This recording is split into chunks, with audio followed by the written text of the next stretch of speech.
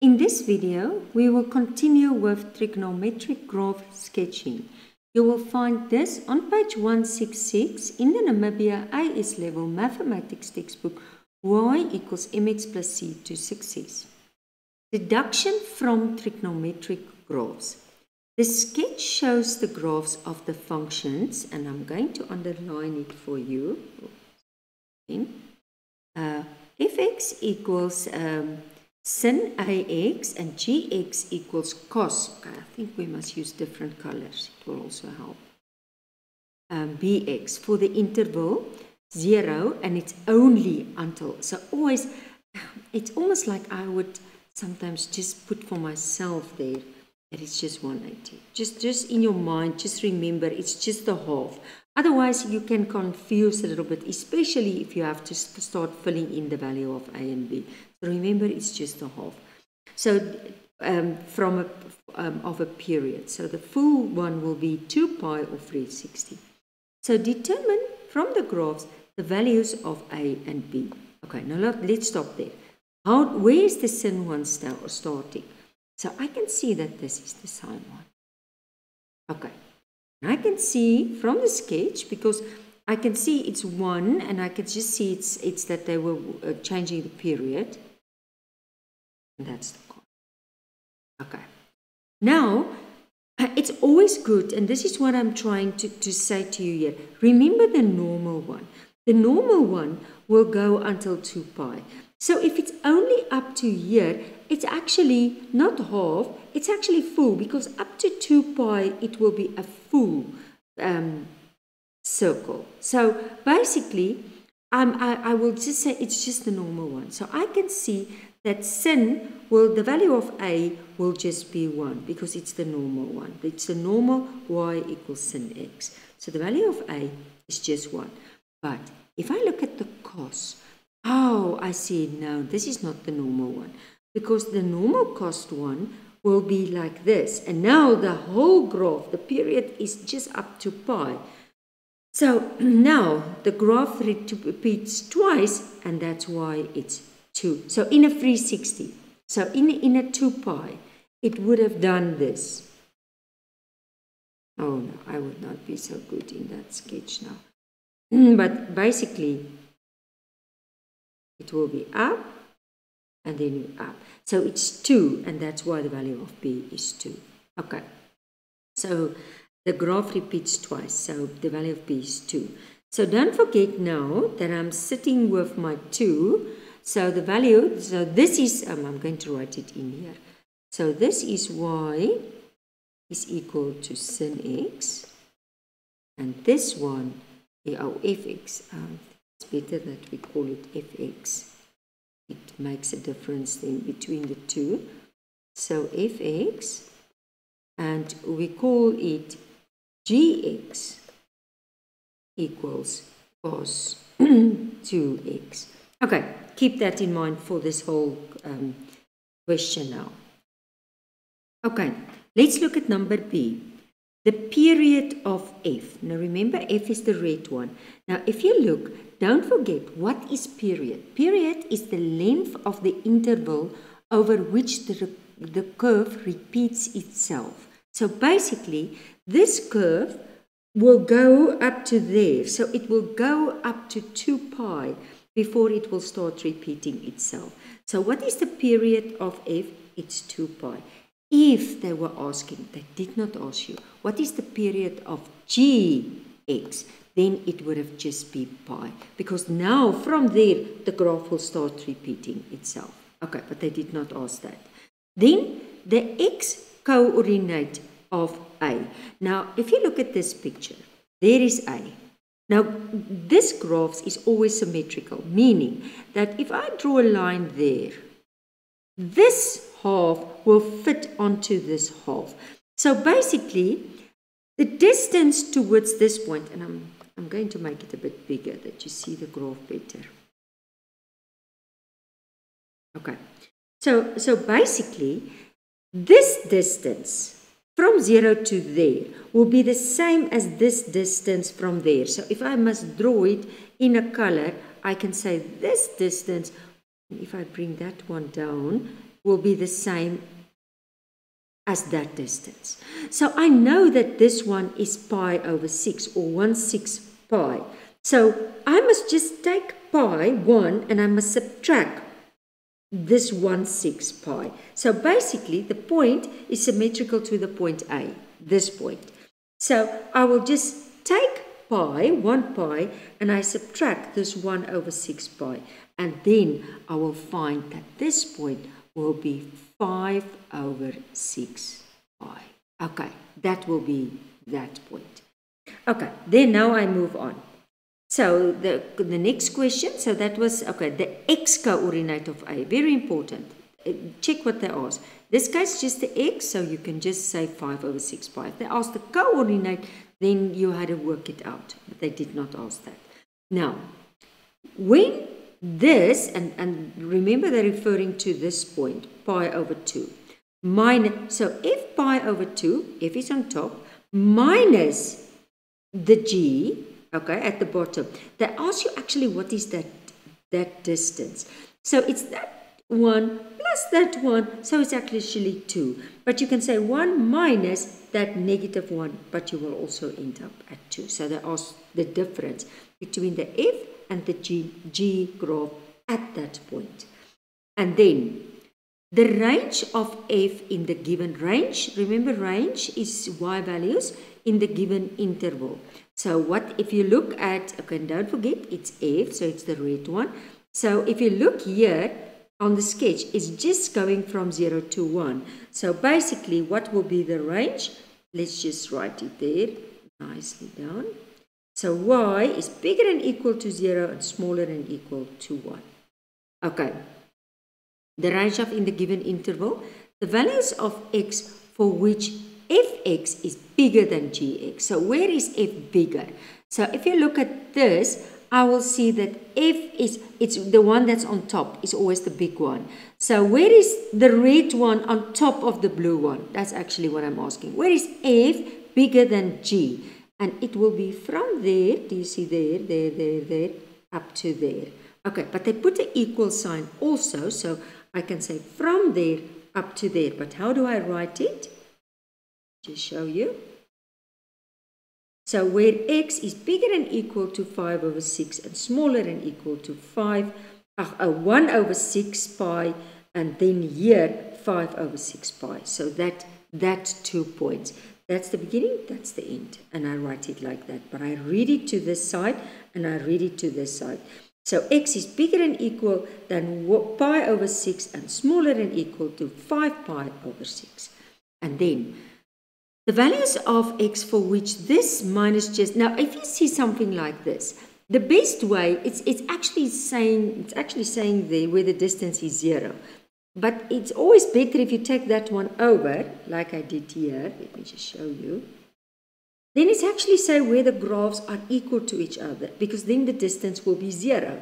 And where will the graphs be equal to each other? Oh, there I did a nice picture also, so we can work on. So they will be equal here and they will be equal here. Do you see that?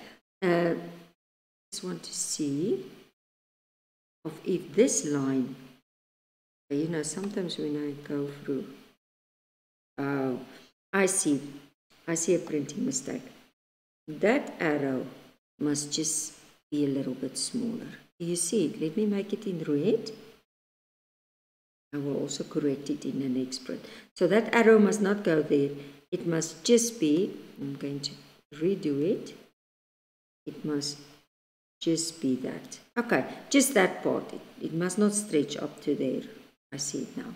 Okay, but it's all right. In the second print or in the next print, I always try to correct everything. This is the first print.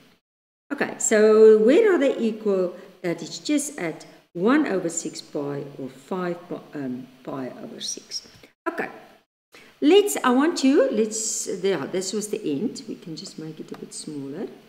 I want you to stop the video and I want you to do, let's just do number 1 and number 3. Number 1 is easy. Number 3 is a bit more complicated, but excellent examples. So again, as soon as you did all the questions, you can continue the video. Okay, let's start. Number 1.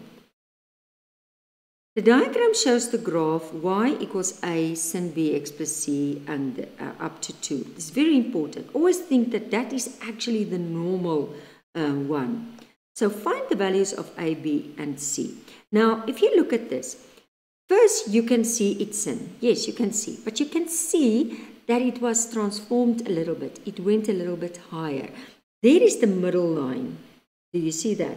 So actually it's good if you see that this, so it's 9 minus 3, what will that be? 6. And then let's just test if it will be 6 also to this side. Yes, it will be 6. So if I must go and I must work it out, I can already say that, okay, that is the middle. So if that, and it goes 6, 6. So I can already see that this value here, it will be 6 because the total is 12. So 12 divided 2, then the amplitude will be 6. Now I must see how many times it repeats. Now I can see it's 1 and it's 2. Can you see? If you focus on this line there, up to there it was 1, then it starts again 2. So it repeats 2 times. So if it repeats 2 times, then this value of b will be 2. And then the value of c is how many units was it moved up? It was moved up 3 units. If it was moved down, it would be negative 3. So therefore, I can say the value of A is 6, the value of B is 2, and the value of C is 3. If you struggle a little bit with these questions, I want you to go back to this. I'll show you where we did the investigation and where we were writing the summary. I'm going forward, not backwards, sorry.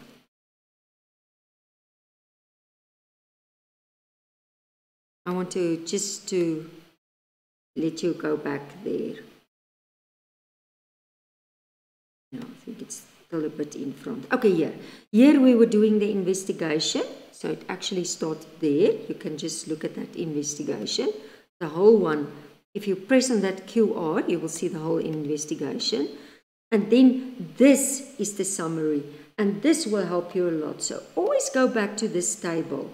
And then just look there. So this is the value of A. That's the amplitude. That's the value of B, which is the period. And that is the value of C, which is the y-intercept. Okay. So basically you can just go and just get a few informations there. Okay, so the value of C, I said it moved up, but you could also say that it moved up 3, but that's why it's cutting there at 3 and not at 0. So it's actually the value of y, the y-intercept there. Okay, let's do number 3. Number 3 is quite challenging again, and always if it's in radians, it's a little bit more challenging. So the function f and g are defined by f. Okay, now I like to use a little bit colors here. What will we make? Let's keep red f. So where is my sin? There I can see. You must know your basic shapes. And again, you see this is 1.5. It's for me very good if you would always continue a sketch until 2 pi. It's not there, but always work with 2 pi, so that will just help you. Just want to, oh, come on. My graph was just not round enough for me. I think it's still not round. Okay, so always just that you see the whole picture until 2 pi. So that's F, and then G, I think we made it blue in the previous one, and I can see it's tan 1. I know my general shapes.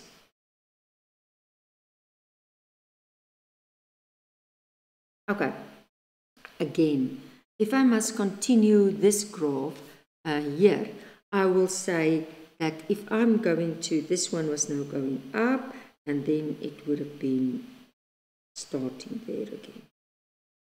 Okay, but the one was there was exactly the same, was the correct one.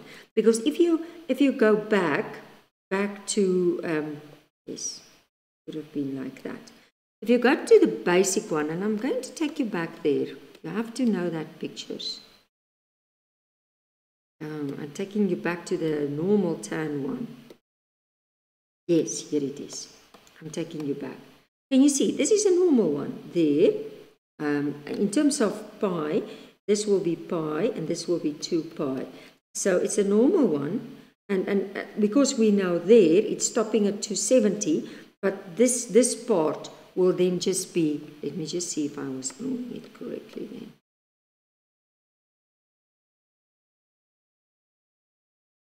Okay, yes, that part was just missing. Okay, so that first, before you start with the question, get the picture, already have a few. You can already see that this is negative. Can you see? It's swapped around. It's reflecting in the x-axis. And it's both for that intervals. And they try to catch you out by not making it pi or 2 pi, but don't let them catch you out. The diagram shows the curves intersects at O, A, and B. So O, A, and B. Okay, then find the coordinates of T. Where is T? The turning point of the curve Fx. Oh, there is T. Okay, so now I can just look at my normal. Because there's a 2, I know that this will be negative 2. Okay, so if I must just then go and find, so I'm working with this. Okay, let's just get my number 3. Okay. So I know that it's pi over 2. So T, it's pi over 2, the x value. And then the y value will be negative 2. And how do I know that? It's due to the fact that there is a 2. Okay. If there was a 3, then it would have been negative 3. Okay. Now, that's finished. Number B. Write down the period. Oh, and don't let them catch you out. That's why you see the whole sketch of gx. Now, if you look, G, what was G? It was the blue one. I said, if you continue this until 2 pi, and I think my blue line was fine. I just had to go up to there. Okay, because there's my 2 pi. Okay, I just stopped there. Then it was a normal one. So a normal one, the period, it's when is the graph repeating? It's, if you say 1.5 minus a half, it's 1. So it's 1 pi. So it's repeating the period. Therefore, a period. Let's just skip to yellow. The period of gx is pi. Okay. Okay. Then, or if it was in degrees, 180 degrees. Or write down the period of g. Write down the range of fx. Okay, now remember we are with the red again, so don't get confused. So if you just have a pen and a pencil, make one in pencil, one in pen in the exams, but don't get confused. Write down the range of f. Now, if you look at the range, it's the y values, it's negative 2 to 2. So the range of fx, and its y, is bigger and equal to negative 2 and smaller and equal to 2. Okay, let's look at number D. If A has the coordinates this, now do you see where is A? There is A, it's a little bit upper, okay? This is the coordinate. Write down the coordinates of B. Now remember, just like the example, this is symmetrical. So this part is symmetrical to this part. So basically, if I go, and am I in green? Oh, this distance will be the same if I go there as this distance. This is exactly the same. So I can basically find that distance. Now, how do I find that? Now, it's almost like, say this is the number 8 and this is the number 6. And I ask you, what is that difference or distance? Then you will say, 8 minus 6, that's 2. So now I will just say pi I know this point A. What is the point A? Let's just write it down. It's 2. Let's make it 2/3 pi. I think you will recognize that better. And the y value is -3. So we first just focus on this value. I have pi there, and I have 2/3 pi. So if I want to find that distance, I just subtract it. So I'm just going to say distance. Okay, let's just write it nice. Distance from pi. And that is A, distance from pi. So I take the pi and I subtract that 2/3. Then now it's easy because it's 1 minus 2/3. And then it's easy to see, okay, that's 1/3 pi. So basically, this is 1/3 pi. So this will also be 1/3 pi. Do you see? But now I just add it with, because I'm moving on. It's like I'm at 8 and I move on 2 units, then I'm at 10. So I'm going to add it now. So I'm going to say distance to B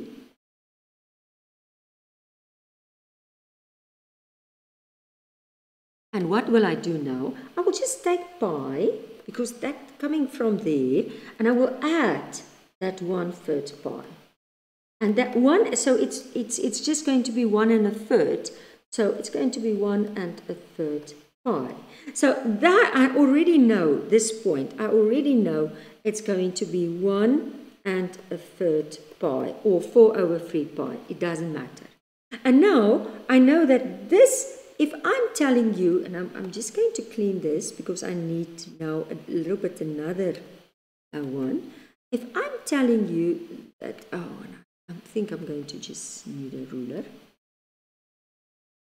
If I'm telling you that this one is -5/3, that meaning that distance, then it will mean that again my ruler is gone. Use a ruler. Okay, now we can go normal again. That this one, if this was negative, then this will be positive for the y value. And that's why this one is positive. Okay. Not the third, square root of 3. So the y coordinate of A, if I want to write it out, I can say y, just my level is to just move a little bit up. Y coordinate of A